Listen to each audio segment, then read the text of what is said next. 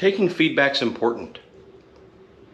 And when multiple viewers say, nice jack, but how's the damn thing work? I don't know, I just kind of showed it up in the air. And I did that not a good job, according to some of you. So we're gonna do a how to get the bike up in the air and move bikes around. And also we're gonna do a charity thing that's really cool I'm excited about, that one of you provided the stuff for. So hang on.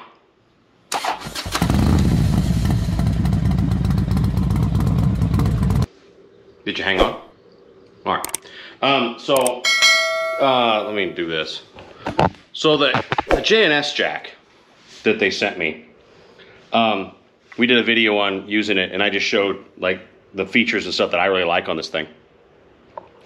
And this is from you guys, not them. Several of you said, I'm interested, but how fast does the bike go down? How hard is it to put it up in the air? Da, da, da, da, da.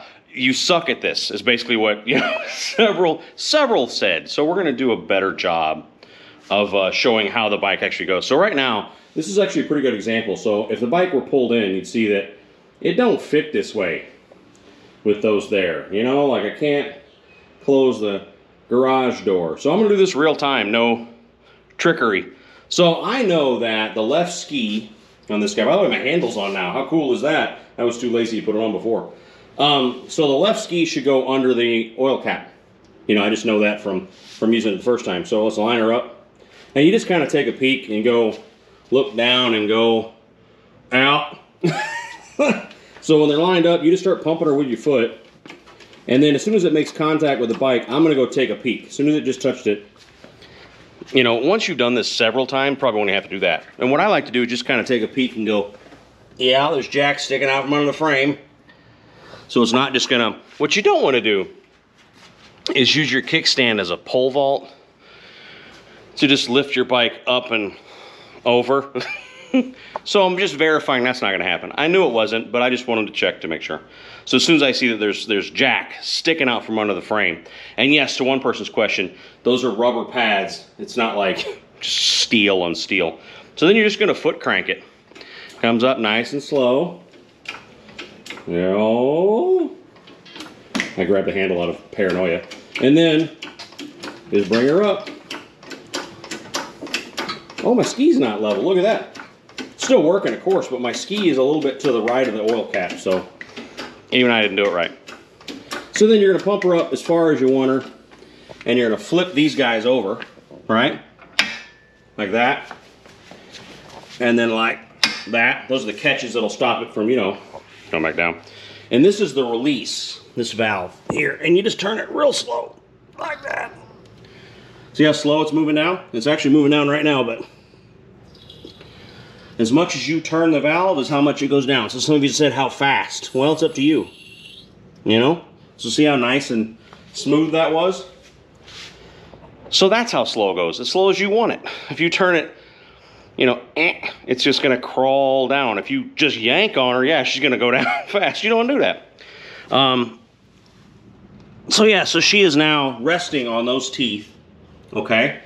And it's at least up in the air where, look,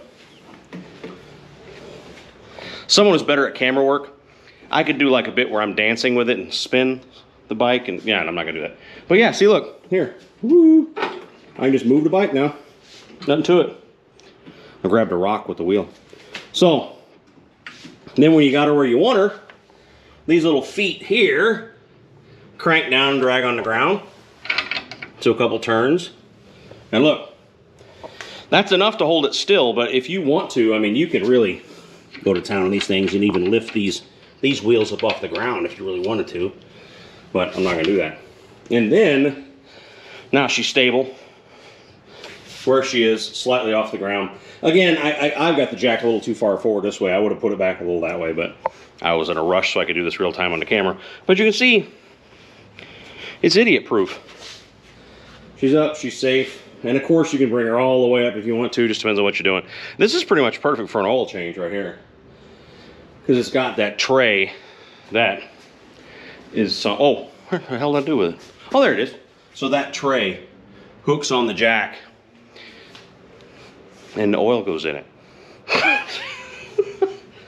So there you go. So that just a better job of showing how this thing goes and how it lifts. You want, we can drop it down now if you want to. If you want to, good Lord, the Arkansas came out for a second there. My family's from Kensett, Jonesboro, Searcy, and so every once in a while I say things and my daughter goes, "Daddy, what the hell was that?" And I'm like, well, she didn't say what the hell, she's 8.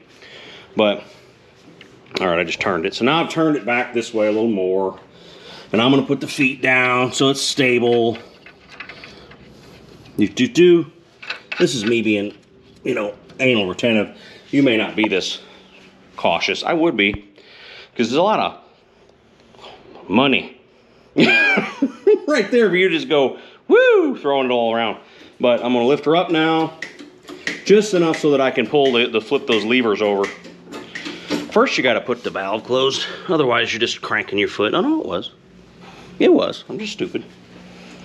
Which is an important part of all these videos.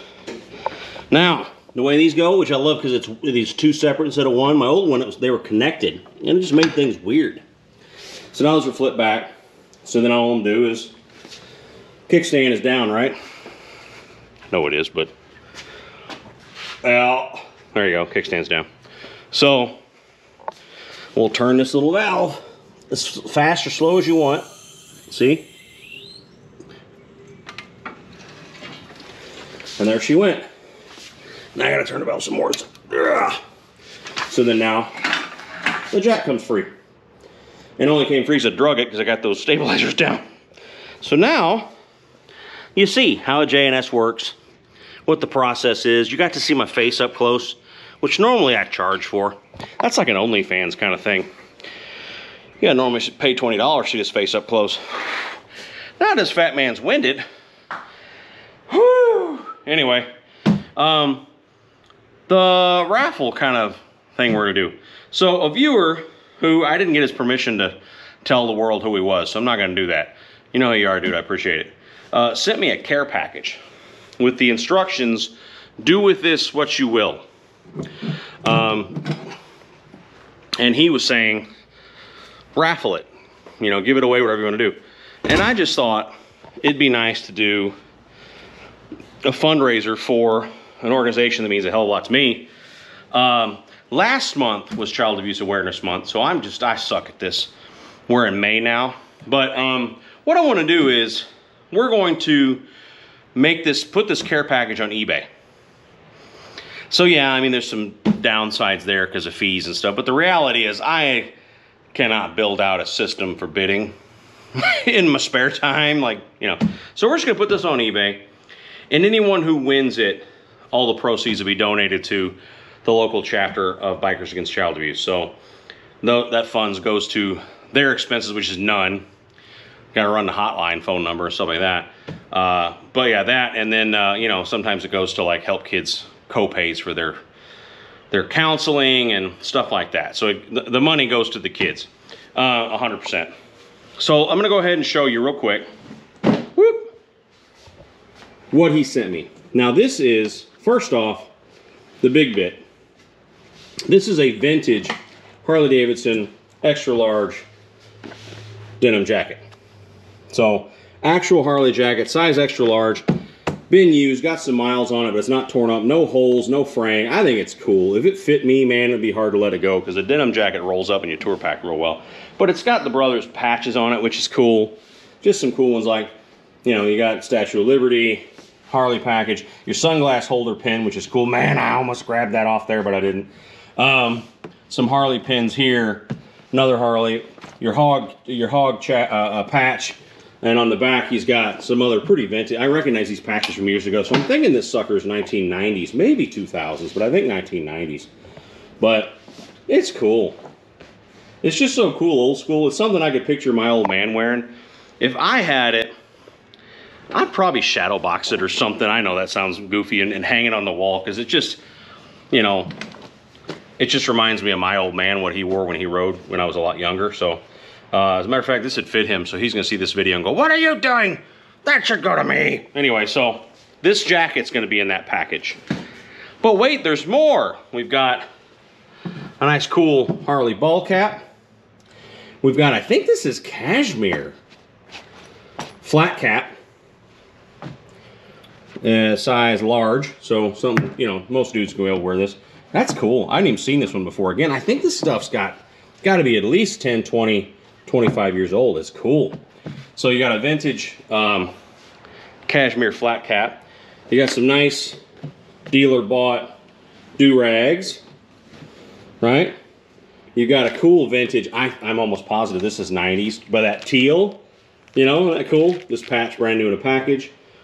These are cool, they're bag organizers. So these fit your standard size Harley hard bags. They're 2-piece, but they go in the bottom of your saddlebag. So they go at the very bottom of the saddlebag. That ridge goes between, you know what I'm talking about. And then you got this sleeve one for tools, screwdriver, cash, whatever. And then this sort of L-shaped one to fill up the rest of that space. And you got both sets. So these go in the base of your saddlebag for the stuff you never need, but you still want to have. You know, it's down there and it's safe. And then these, really cool. I sized them using an app. I think they're size 12. Harley-Davidson rings. Really cool stuff. You know, it's kind of a copper, bronze, stainless. And I looked inside the band. These are legitimate. The laser etching that says Harley-Davidson is in there. So these are actual dealer, you know, rings. This one's really cool. It's like, I don't know if you can see that. It's like riveted together, bar and shield. It's cool stuff. So we're gonna do this all in one, you know. I thought about splitting it up, but we're just not gonna do it. This is just a giant care package of vintage, modern vintage Harley stuff. So you got a patch, 2 do-rags, a cashmere cap, a Harley cap, ball cap, 2 size 12 dealer bought Harley-Davidson rings, and this very cool, you know, vintage, I think 90s, 1990s I'm thinking, stonewashed Harley-Davidson brand jacket covered in patches and pins and all kinds of cool stuff that would just look good, great. If you don't wear it, just look good hanging in the garage. And then the bag liners at the bottom for some storage. So again, screwdrivers, things that you want to have but don't need often. These go in the base of your bags and keep everything safe. So what's the value of all this stuff? I don't know, man. I mean, that jacket's something that overseas someone would pay big money for. But we're gonna put this on eBay as a care package. Top bid, whatever the proceeds are after when I get paid by it, whatever. I'm gonna donate to the local chapter of Barkers Against Child Abuse. Barkers is for dogs. Bikers Against Child Abuse, and they'll use it to pay for, you know, the hotline number and any kids assistance they need and this, that, and the other. So there's no paid employees of the organization, so it doesn't go into anyone's pocket. It only goes in the fund for the chapter that will pay for the expenses of running the chapter and helping any kids that need help. So again, I'll put the link in the description to the auction. Today is something. It's Tuesday. It's Tuesday the 11th, isn't it? Yes. So today's Tuesday the 11th. I won't launch this video until I got the auction up. I gotta photograph all this stuff, so it'll probably be tonight before I get this video up. But yeah, I mean, ask questions. If you want to know size of anything, again, the jacket's an extra large, the hat's a large, the cap's adjustable, the do-rags are adjustable, the rings are size 12. They fit my pinky. They really fit my middle finger, but tight. So I'm almost positive 12 because my wedding ring's a 13. So, and then you got these cool liners for your bags. No idea where to even get these. I haven't seen these before. They're cool. They're nicely made and everything. So, good care package for anybody out there who wants it. And the money all go to a good cause. So, thanks a bunch out there. Take care of each other, and let me know if I missed anything, or let me know what else I've done wrong lately. Anything I've done that may have upset you, offended you, or, you know, I accept feedback. Take care of each other out there. Bye.